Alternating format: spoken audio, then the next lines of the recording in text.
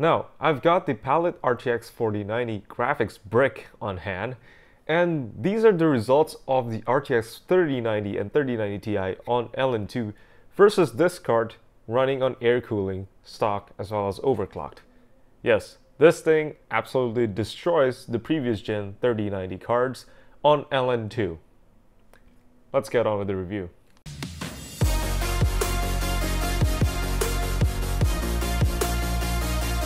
So first of all, as you can see, this is a really massive triple fan, almost 4-slot thick graphics brick that you can slot into your gaming PC and run basically all the games you want on it. Yeah, so let's take a closer look at the card design itself. So the Palit card is a triple fan design, as you can see, just like all the other RTX 4090s. But this is not even one of the larger cards. It's actually not that tall, although it is still pretty thick, and it does cover the whole front of the card with a huge heatsink that extends way past the PCB, as you can see here. So the end of the card is just a heatsink that the fan can just blow right past because the PCB stops right before the end, which is I guess pretty common these days with the newer RTX cards from Nvidia, and I guess maybe some of the Nvidia AMD cards as well. Now on the back side of the card, the PCIe slot is just over 3.5 slots, and you can see that the card extends way past it in terms of thickness as well as the height. So this is quite a huge card. You got to make sure it fits in your case. But again, this is actually one of the smaller RTX 4090s, although this is still larger than the Founders Edition card. The heatsink itself is quite intricate, using lots of heat pipes, I think there's 8 of them, and a vapor chamber to spread the heat from the GPU and memory all the way to the heatsinks and just dissipate it to the air, using the 3 large fans that Palit put on the front of the card, which actually, if I look closely, looks really high quality. These fans are actually thicker than the typical GPU fans, and they also have some wingtips as well as actual plastic rings around the blades to help increase static pressure. So in theory, these fans should work really well, and they just really feel high quality to me in terms of the thickness of the plastic they use and everything. And lastly, the card has a new power connector that's standard with all the RTX 4090s.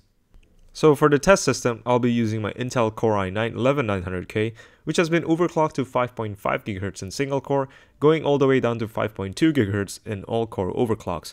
This is quite a powerful CPU still, and it should still be about as good or better than a 5800X or 5900X CPU. And it also has 4x8 GB of 32 GB of Samsung BDI memory overclocked to 3600 MHz at CL14. Now, it is really quite something to plug in a graphics card this big into your system, especially when your system is an open air case, and when you install this graphics card, it really does look like most of the system is just the graphics card. It's just really huge, but it doesn't seem to be an issue, at least in my open bench case. I can just screw it in and it doesn't really sag or anything like that. I don't really even feel the need to use the GPU support bracket that Palit has included in this card. Now for plugging in the power as well, I kind of don't like the new power connector design as well. As I've said in the unboxing, it just feels kind of flimsy. But that's pretty much how it looks like. It also looks really messy with the adapters, so yeah, I guess we'll just have to live with it until we get power supplies that already natively support this new ATX connector, the PCIe 5.0 graphics card power connector. Otherwise, you'll have this spaghetti mess. Turning on the graphics card, as you can see, it does have some nice RGB effects that Palit has integrated into the crystalline shroud that they've installed on the card, which they're calling the Midnight Kaleidoscope. I guess it does look kind of like something inside of a kaleidoscope. But yeah, if you like the RGB, you like it. Otherwise, you won't like it. That's just how it looks inside your case. Or you can also just turn it off and have a nice black finish. So I've immediately overclocked this RTX 4090. What I've managed is plus 135 MHz on the core and plus 1700 MHz on the memory, maxing out the voltage and power limits as well. And this is with the power limit only at 111%, which this graphics card only allows because it's only up to 500 watts, versus the 600 watts of the FE and also the Gigabyte and Asus cards. So this is kind of lower than the other higher end RTX 4090s, and I'm kind of disappointed in that. But as you can see, the clock speed attains is still quite good. It still hits over 3000 MHz on the core, and also the memory almost reaches 1.2 terabytes per second of bandwidth, so that is quite fast. And yeah, this overclock is easily sustained by the cooler as well, since the power is barely increased and I'm increasing the fan speed, so the temperature stays quite low. So this RTX 4090 is not really a big deal that it's using a lot of power. Now I don't really have other cards to compare this with, but I'll show you guys the game benchmarks anyways. Now the games have been tested at 4K at the absolute maximum graphics settings that they provide. And as you can see, it runs them really easily. All the older and easier to run games like Shadow of the Tomb Raider, Horizon Zero Dawn, or Forza Horizon 5, they're just running way over 100 FPS. And at this point at 4K at max settings, I'm somehow almost CPU limited. So this is a really insane amount of performance. You can literally run anything without issue on your 4K monitor. And at those FPS, you probably need a high FPS 4K monitor as well.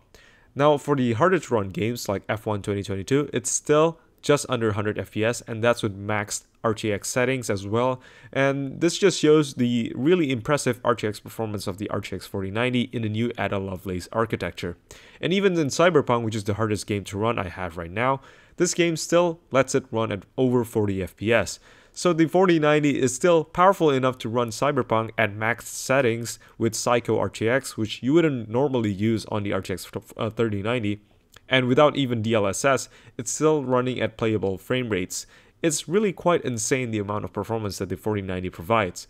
Now with DLSS on in Cyberpunk, as you can see, it does improve the performance quite a bit. And one interesting thing is that while DLSS still improves performance without RTX on, the biggest performance improvements are from RTX on with DLSS turned on as well.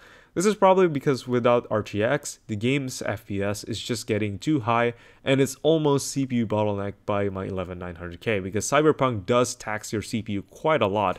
So the best option for this game is to just turn on all the RTX settings and just run it at DLSS quality, which seems to still have really nice frame rates even at 4K, which is really insane and just really makes me want to retry playing the game again.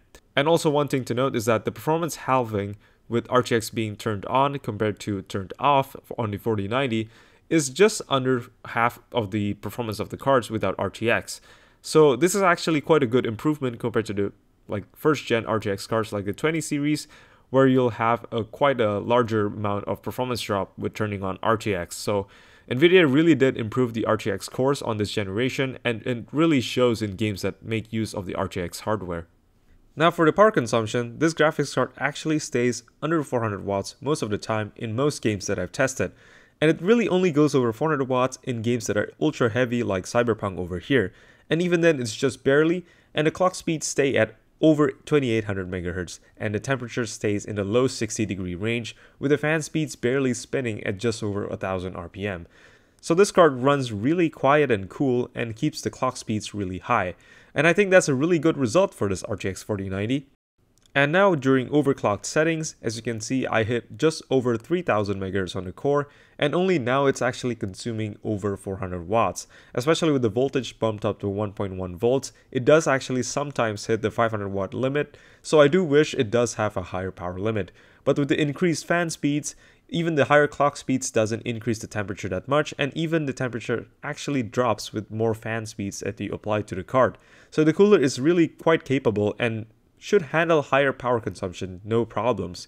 So the 450 watt stock TDP of the card is really not that big of a deal when considered that temperatures aren't even that high on this card. Although it is still weird that NVIDIA set the power limit so high to 450 watt on the RTX 4090, because in my testing, it really doesn't need more than 350 watts for getting decent performance out of the 4090.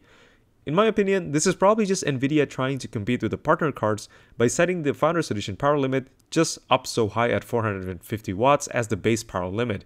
Because otherwise, if they set the card to an efficient level like 350 watts, as you can see in the graph, which still keeps a decent amount of performance, NVIDIA's card would lose to the partner cards, which is always higher power limits, as you can see in the previous generation cards in the 3090 and 3080 cards. But yeah, this time around, NVIDIA is just coming right out with the maximum 450 watt power limit, which is basically like what the partner cards usually do. And in this case, they're trading efficiency with just slightly more performance. So if you want your 4090 to be more efficient, you could actually just lower the power limit to 350 watts, which barely reduce any performance at all. And even though you can see the points are just dropping below 20,000 points in 3D Mark, in actual real-world gameplay, you're only dropping a few FPS, which you realistically wouldn't be able to feel at all. So yeah, I really think the 4090 should have just been a 350 watt card with partner cards that let it go above 450 watts. But Nvidia is just seem to be really insistent on just competing with the partner cards by themselves, so I guess that's why they're setting it to 450 watts right out the gate, because it's really not that necessary. So now let's take apart the graphics card and see what's underneath. Now, as you can see, there's lots of screws at the back, and all you have to do is just take them all out, which will release the backplate from the frame that's in the front of the card. And as soon as we take out the backplate, I do notice that there is no thermal pads at all that's connecting the backplate to any parts of the card. But this is not a big deal because there is no memory at the back, and the memory temperature stayed quite cool during my testing, and it's not like the RTX 30 series with memory temperatures that are hitting over 100 degrees. Once you've taken off the backplate, you can just take off the screws that holds the heatsink and the card together, as well as taking off the screws on the rear PCIe slot to take off the bracket, and now you can free the PCB from the card. Although you have to be careful of the cables that's connecting the fan and the RGB header. So just be careful not to snap those off and just unplug them safely. And there you go, you get the card off of the heatsink, and you can see that the PCB itself is actually quite short compared to the actual size of the whole graphics card. And now we can take a look at the VRMs that this card is packing, which I am actually a bit disappointed with because it has a 3-phase memory VRM and only a 16-phase V-Core VRM, which is a bit less than the other cards that I've seen that has at least 20 phases, and also the Founders Edition that has 20 phases and 70 amp power stages instead of the 50 amp power stages that Palit is using over here.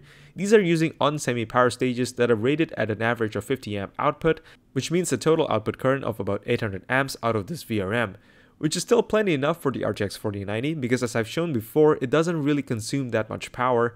But again, this is a premium card, and I was really expecting a better VRM out of this RTX 4090. For the Heatsink Design, as you can see, they're using a vapor chamber baseplate this time to spread the heat not only from the GPU core, but also from the memory chips, which is a great design because the previous gen cards ran memory chips that are super hot, so it's really good that they're addressing this issue with this cooler design.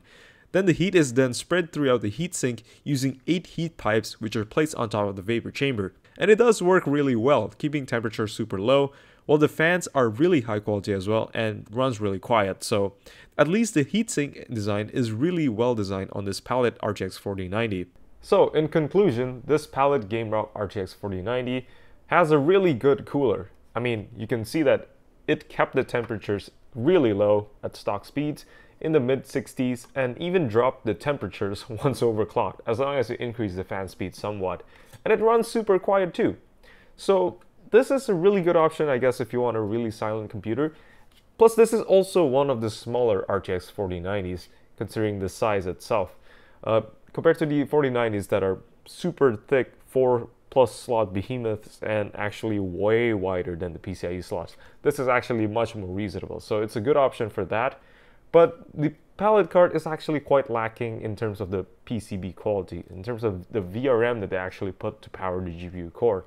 They're only using 16 phases of 50 amp power stages, so it's really quite behind even the Founders Edition at 1400 amps and some of the other aftermarket cards that have come out with 20 phases of 50 amps at least, which will be a lot more powerful than this.